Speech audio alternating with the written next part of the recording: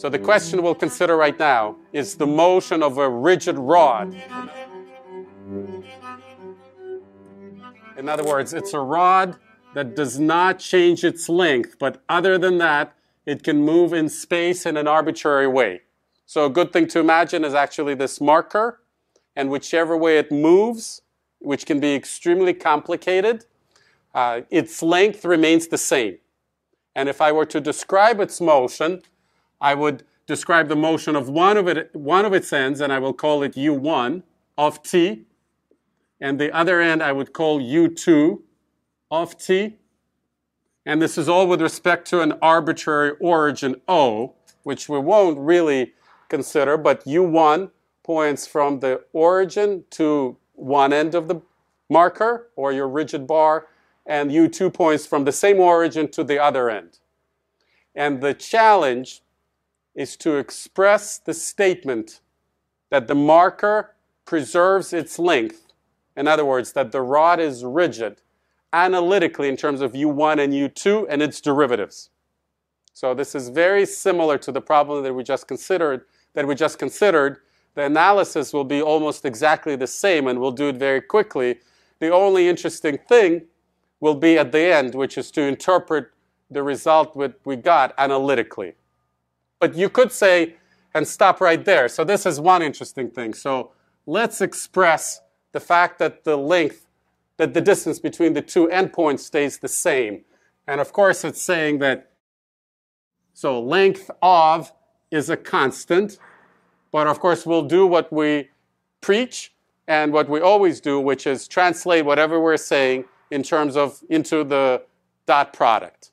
And other elementary operations, well, here we have everything. We have a little bit of everything. We have multiplication by a scalar, -1. We have vector addition, and actually the dot product. So here we have all of the elementary vector operations. So this vector dotted with itself is a constant. So that's how every problem starts. You start with the real problem, and I described it simply by doing this. A rigid rod is moving in space, otherwise arbitrarily, otherwise meaning just preserves its length, but otherwise arbitrary. And what we did was the correct first step, which is to express it analytically, so far algebraically, in terms of the elementary vector operations. And now we're going to do the only thing that we can with an identity like this. Well, by the way, what I actually do is sometimes write this triple equal sign, which distinguishes identities from equations. With a single equal sign, it looks like an equation where maybe we're solving for t or something else. With a triple equal sign, it's just saying that for every value of t, it's the same constant value. And it is identities that you can differentiate. And that's what we're going to do here. The only operation that we have at our disposal is taking the derivative. So once you have an identity and you've identified the independent variable, the things I'm saying right now will make more sense later in more complicated situations, you're ready to take the derivative of both sides. And because this is entirely analogous to the problem that we just considered, I'll just go to the answer. What we'll get is that this vector times its derivative equals 0. Okay, so why? Because when we use the product rule, it'll be the derivative of this times this dot plus this dotted with the derivative of this. The two terms will be identical, equals 0. The two terms on the left will be identical, so they can be combined. The two can be canceled, skipping all of that, and we end up with,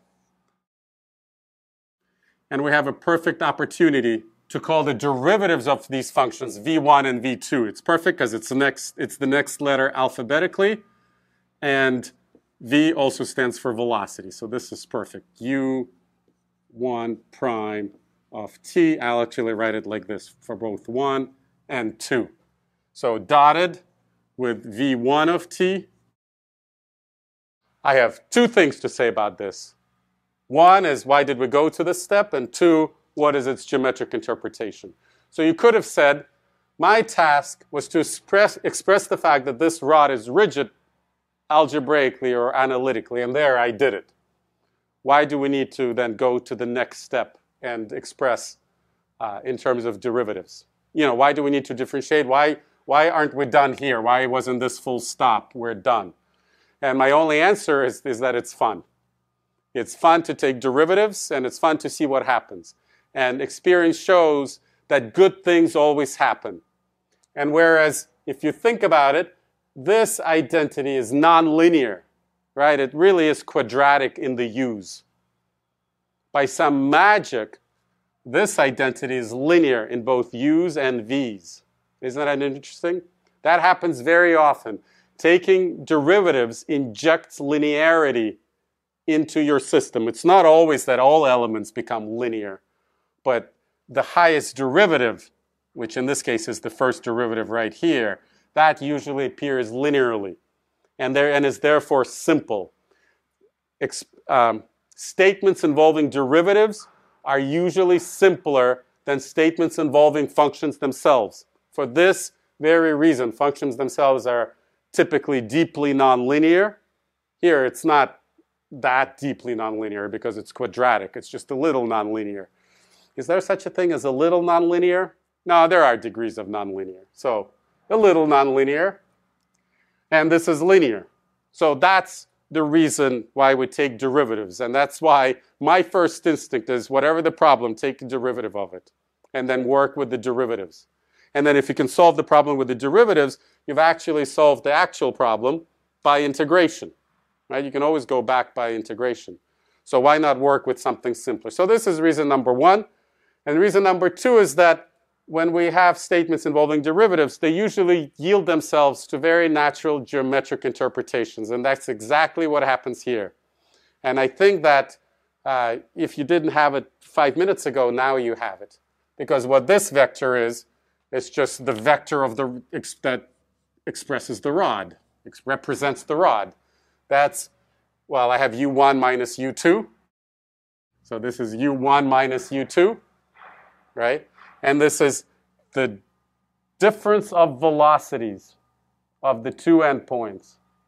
And so the statement about velocities, what should be true of velocities in order for the rod to preserve its length? And the answer is, in English, is that the difference of the velocities needs to be orthogonal to the rod itself. Did you guys get to it while I was speaking of other things? Right? And that's a very natural thing. So it can be, so in terms of angles, we had an angle discussion off camera. The angles themselves can be quite complicated, and the differences in magnitudes of these two vectors can be very complicated. So let me try and draw a vector field. Here it'll be just two vectors that actually satisfies this condition. So imagine something like this, right? And something like, I'm just being very careful. Is this valid? Two valid velocities? Like we're just taking a snapshot, an instantaneous picture. Could the rod be moving in such a way that these are the two velocities of its ends? And the answer is yes. Because if you take this vector, bring it over here, and consider their difference, it'll be orthogonal to the rod, right? And this looks pretty wild, doesn't it? In terms of just not something that you would expect. Okay? So that's the interpretation. And you can make sense of it in a number of different ways. Here is one. You can kind of say, intuitively speaking, that if you had to measure the rate, again, we can do it analytically, and maybe that's a good homework problem. But right now, let's talk about it intuitively. If it's just not necessarily constant length, and you're trying to measure the rate at which the length changes, I think it's relatively intuitively sensible that that rate would depend on the difference of the projections of the velocities onto this direction, right? Because if you're thinking about the projections of velocities onto the direction of the rod, then if this point is moving along this direction faster than this point, then the bar will compress. And if it's slower, then the bar will expand, right? So the projections of the two velocities onto the bar should be zero. And that's and that's what this is saying, you probably have to think about for a minute that that's what it's saying. You would have to actually distribute on this minus sign and move it to the other side. And then the identity will read the projections of velocities onto the rod must be the same. That makes intuitive sense, doesn't it? So that's one way to make sense of it that I think makes total sense. Another way is to move into the frame of reference where one of the endpoints is stationary. For example, this one. Can you imagine that? It won't be inertial because this point can move in any way you want. But if you just go into that frame of reference, it's just kinematics. So it doesn't matter whether it's inertial or not. It'll just be moving like this, right? Because that's all it can do.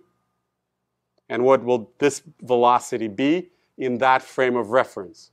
Well, it'll be v1 minus v2, because that minus v2 means moving into the frame of reference having to do with v2. So it'll be v1 minus v2, and it needs to be orthogonal to the rod itself, because it's just moving like this. That's all it can do in that frame of reference, or taking an earlier comment into account, it's constrained to a sphere, which is a situation that we considered before. Okay?